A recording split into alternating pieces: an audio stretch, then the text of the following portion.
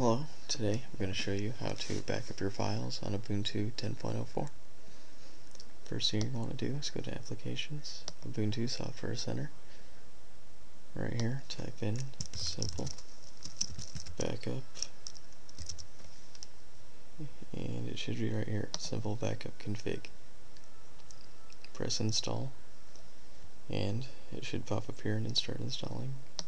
Once it's all done, it'll be in System, Administration, Simple Backup Config.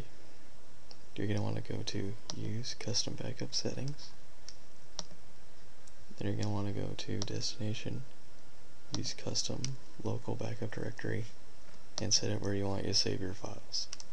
I have mine set up to save to my external hard drive.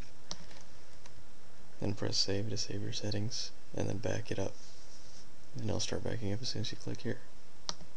Once you have all your files backed up, let's say your computer crashes for whatever reason and you need to reinstall your backup, you just use your custom and you just find it. It should be on here, press apply and restore, and yeah, it'll reset all your settings. I hope this tutorial has been informative to you, and thank you for watching.